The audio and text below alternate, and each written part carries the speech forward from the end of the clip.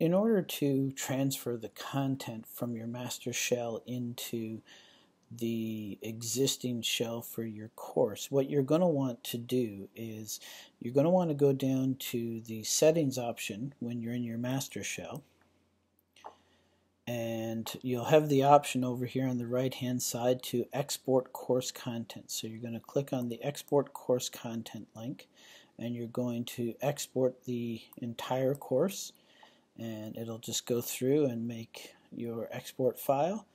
And you can see the bar is just slowly moving across for us here, and when it's done you'll see there will be an option to take the export file from about right here. So now that our export is done, you can see I have the option of a new export right here. So I'm just going to click on that, and it will download the file down into my computer, and that's going to be the one that I'm going to upload into the new shell.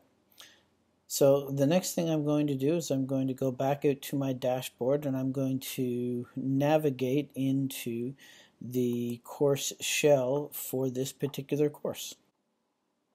So now I'm in the shell for my course here now, and you can see it's just got the generic GSOE blueprint that's put in here. So I'm going to want to go down to the settings option here now, and I'm going to import the course.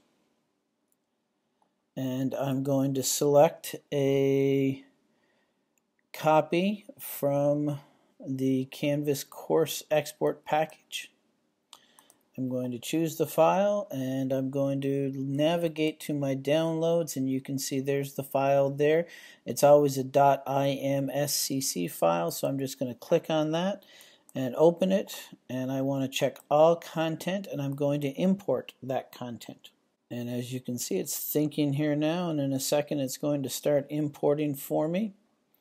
Depending on how large your master file, the file from your master shell is, will depend upon how long it will take to finish this thinking.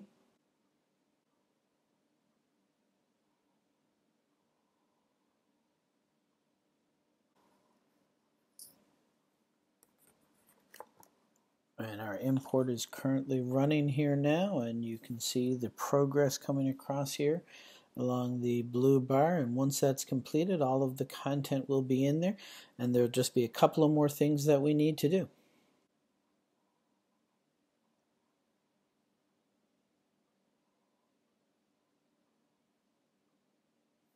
As you can see, we've got it completed here now. So the next step I'm going to do is I'm going to click on the home option, and this brings me back to my generic page, and I'm going to come down here along the side, and I'm going to click on the pages option. This will also bring me back to my home page, but it'll give me access to this view all pages button, and I'm going to want to click there, and I'm going to come down. You'll see there's the home front page, which is what we were just looking at, and then there's this home 2, which you can see was created today, and that is the one that I just brought in. So I'm going to click on that, and you can see here's the information that was here for the master shell. So I'm going to want to click edit here, and I'm just going to highlight all of this, and I'm going to go and copy it back to the main page. So if I click back here on home, I'm going to click edit here, and down here underneath the welcome to the course, I'm going to hit enter and get a new line there, and I'm just going to paste it all in. So now I've got all of this information pasted in, and the lines that say this page is just used for course development purposes, I'm going to just delete those two, and then the remove any links columns not used, I'm going to delete that one, and now you can see I've got my menu structure built into my main course. So I'm just going to go down here and click save, and now the original instructions are still there. So as an instructor, you're going to want to go in and update this information here, as well as the other information such as the instructor information and your syllabus up here.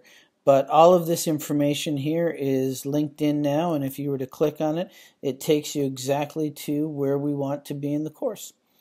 So that's how you take the content from your master shell and put it into the version of the course that you're currently teaching.